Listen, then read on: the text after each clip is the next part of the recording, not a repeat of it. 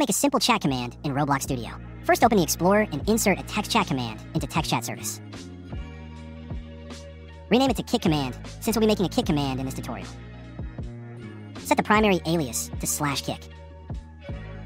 Now insert a script into server script service and name it whatever you want. First we get the chat and player services, then get a reference to the kick command we made earlier. Next, make a function to handle the command. We grab the second argument, which is the name of the player we want to kick. If the player exists, we kick them.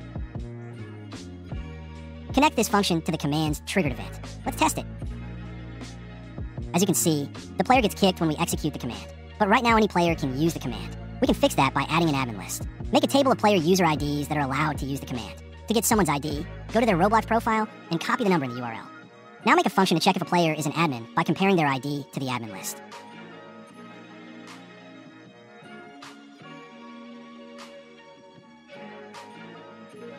Then update the kick function to only run if the player is an admin. And that's it. Now only admins can use the kick command.